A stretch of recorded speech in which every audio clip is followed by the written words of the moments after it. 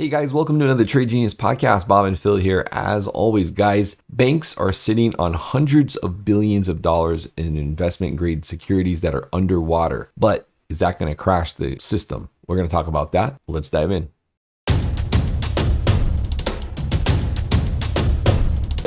Trade Genius.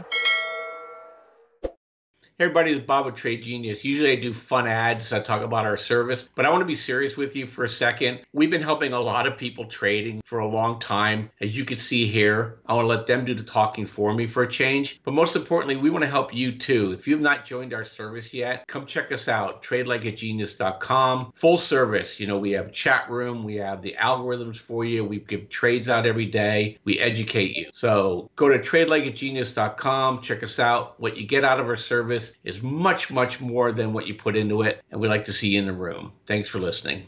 Okay, Bob, so a lot of stuff's been circulating on Twitter in terms of all of these FDIC insured banks are underwater and the FDIC has nowhere near the limits to cover all of this stuff and the whole system's going to implode. What say you about all that? Yeah, I put this in the category, Phil, of the dollar is going to crash because it's just another thing that people don't understand. And it's probably one of the most frustrating things that you and I have been in this here for a long, long time. And this is the kind of data that goes around that unnecessarily scares people that is totally irrelevant. And what we're really seeing here, this is primarily the mismatch of the loan of I guess it is the loans that the government asked them to take on in terms of treasury debt that are marked to market underwater. Right. But it's really irrelevant because they have no need to sell these loans off. They can always park. If they need cash, they can park these at par with the Federal Reserve and let them basically roll out over the next, 3 to 5 years. And we're already halfway through this process anyway. If you notice, those numbers aren't as bad as they were because they are rolling them off. And so what I want to talk to you about on this, Phil, was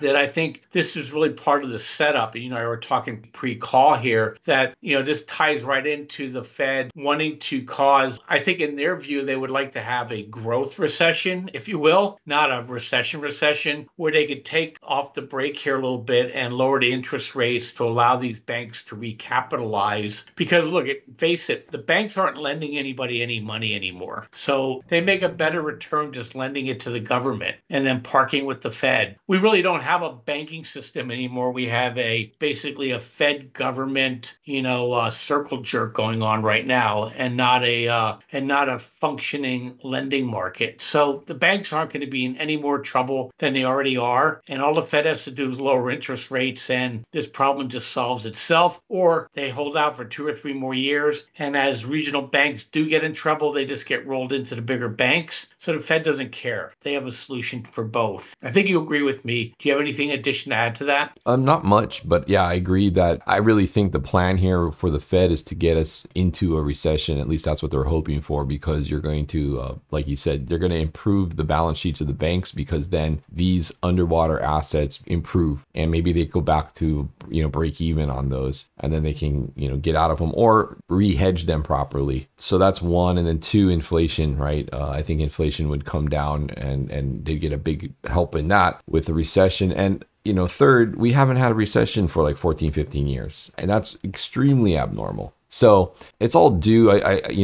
For a lot of people, I think it will come as a surprise, especially the younger crowd. They've never really seen the effects of a deep recession. But for those of us that have been around the block, no, we're way overdue. And largely what we're seeing now in the market is just, squeezing the last drops of blood out of the turnip, so to speak. And like we showed yesterday, right, the highest concentration in stocks since the Great Depression. I don't think we're gonna have a Great Depression, but could we have an economic malaise that goes all the way through 2025 and spill over into 2026? Absolutely, totally could happen. So you just don't want to be stuck in a situation where you're all in at the top and then now you're underwater from a 2-year pullback that's going to take 5 to 8 years to recover. Yeah, and the thing about the Great Depression, the Great Depression was awful for about 25% of the population, and 75% of the population was just fine. I was stories from my mother-in-law growing up in the Great Depression. Her father and mom, she was a teacher. He had a job. They never lost their job. Their home, they paid their mortgage. They paid their bills. They took care of every once in a while a bum would slipped through. They had a garden, but this one's going to be different. What they're going to do here, Phil, they're going to spread the problem out, and it's already started to 100% of the people. And we're all going to pay for it through higher inflation and lower income standards. And basically, it's going to be a grind down. In some ways, it's going to be worse because more people are going to feel it. So we'll talk more about that when I think it's going to show up. But I think we may get an event or two, but I think it's just going to be like being grain in a millstone. And when we're washed out of this thing in the next 5 to 10 years, people, I think, are going to be pretty exhausted.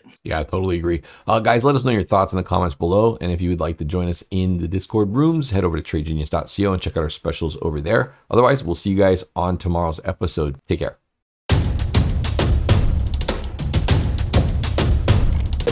Trade Genius.